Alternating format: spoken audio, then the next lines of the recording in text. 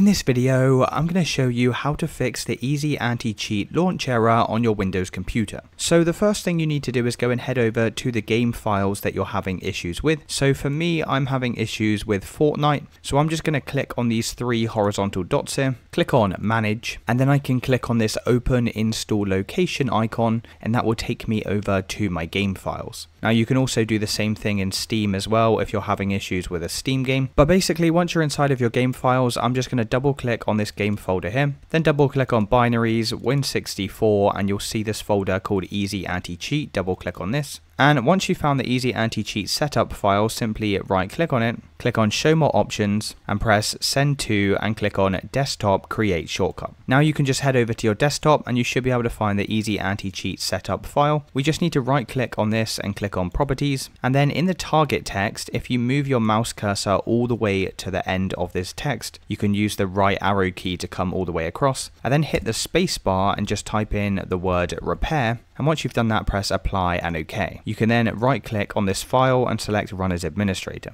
Now, once you've done that, you can check to see if that solves the issue. If it's not working, then go and open up your Start menu, search for Firewall, and click on Windows Defender Firewall. In the left-hand side, select Allow an app or feature through Windows Defender Firewall. Click on the Change Settings button and click on Allow another app. Click on Browse, and then just go and locate that shortcut that we just made on our desktop to the Easy Anti-Cheat. Click on this, click on Add, and once it's been added, you need to make sure private and public are both ticked like this. And once you've done that, press OK in the bottom of this window. Now, once again, you can go and check to see if that solves the issue. Let me know in the comments if you did find this video helpful, and I'll see you with the next one.